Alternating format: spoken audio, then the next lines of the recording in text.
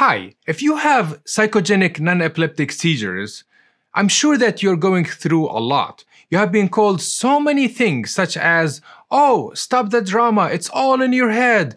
All of this you're doing to get attention. Nothing is wrong with you. Why you keep doing this? Can you just stop? And all of that. And this will change today. In this series, I'll be explaining in depth all the details and the new scientific breakthroughs that has proven that psychogenic non-epileptic seizures and PNES is a real condition and there are real brain changes that happens.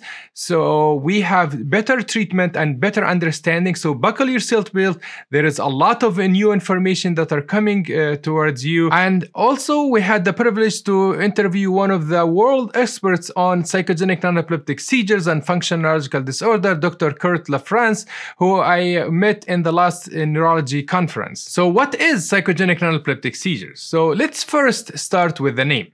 Psychogenic non-epileptic seizure is the most common name, and it has been going there for a long time. And for sure, we do not now call it pseudo seizures, because pseudo means it is false, and it is implying that there is a false thing to the seizures, and it is not true name. I mean, pseudo cyst can be in the abdomen, but pseudo seizure is not a correct name. So we stopped calling them pseudo seizures, and there are many other names, and it can be difficult to come up with the right name for non-epileptic seizures, and I am with my other colleagues on an international committee to pick up the right name. And those are like many different names that can be called. So they go by a number of different names. One of the classic terms is psychogenic non-epileptic seizures, as you've said. They're also described as functional seizures because they're classified as a functional neurological disorder. They're also classified as conversion disorder seizures because they're classified as a conversion disorder also. They go by a number of names. So let me know in the comments which is the best name that you would like to be called or fits the diagnosis better. Psychogenic non-epileptic seizure is an involuntary response to an external or internal conflict. So PNES is an involuntary or experiential and behavioral changes due to an external or internal trigger. Psychogenic non-epileptic seizures are a neuropsychiatric disorder that present as paroxysmal, time-limited alterations in behavior, motor, sensory symptoms, with or without alterations in level of consciousness that look like epileptic seizures, but they don't have abnormal brain cell firing associated with them. And let's have a word about the relationship between psychogenic non-epileptic seizures and functional neurological disorder. So we think that functional neurological disorder is the big umbrella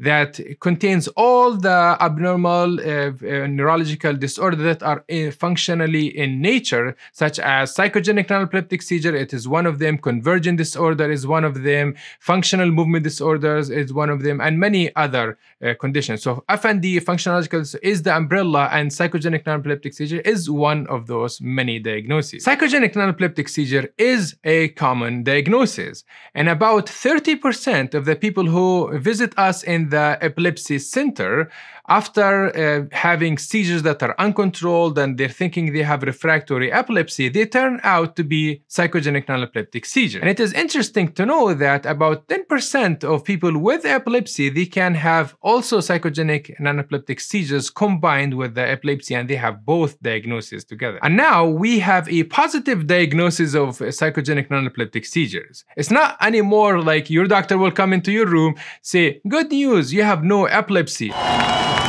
And you're like, it is like, instead of saying, what is your name? My name is not John. So tell me what is your name to give me something positive. So now instead of saying that you do not have epilepsy, we will tell you that you do have psychogenic non-epileptic seizures, and we'll go over the mechanism and all of the brain changes in this series. And the best way to convey the diagnosis of psychogenic non-epileptic seizures is that you first make the diagnosis by doing video EEG and confirm that whatever they have at home is what we recorded, and we are confident about the diagnosis. And then we deliver the diagnosis and explain the mechanisms of the brain, what happens, and that can give lots of confidence in the diagnosis and for the treatment as a consequence of that. And the way we make the diagnosis is to take a careful history and physical examination of the patient, and then we do a video monitoring EEG. So EEG with video monitoring to record the brain waves and then record one of the events.